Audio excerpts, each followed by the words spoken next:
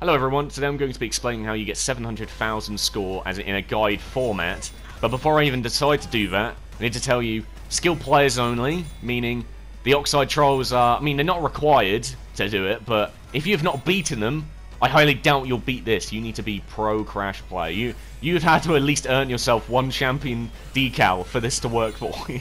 Nah, I'm kidding, you can do it without that, but I'm just saying, you gotta be pro. So yeah, the first thing you're going to want to do, this is a little jokey thing, you don't have to do it, I do it sometimes. Pick a character you feel lucky with. For example, today I feel lucky with On Clutch, so that's why I achieved this score.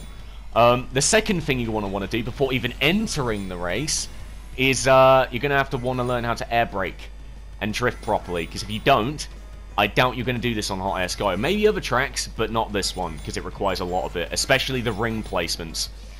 Also, in this track, if you want this 700,000 score, you must hit the majority of the rings every time. If you miss, if you do a lap where you miss, 5 rings, you're not gonna do it. You're just not gonna. It's so, every second counts in this mode.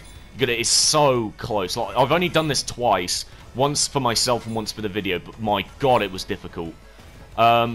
Also, try and keep blue fire throughout the whole race, because even if you do miss a ring, your speed can kind of make up for the fact that you've missed a ring, and obviously keeping blue fire will almost guarantee you it, especially if you hit all the rings.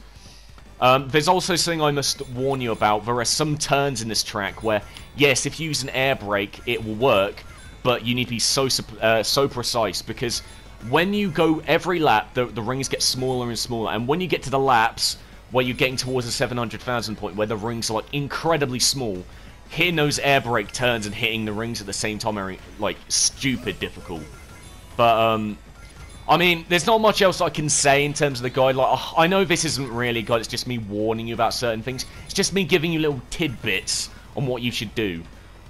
So yeah, thank you for watching, and I hope this helps you, but I'm going to let you watch the rest of the video if you want to, if you pick up anything that I do, okay? So I'll talk to you in a bit, guys.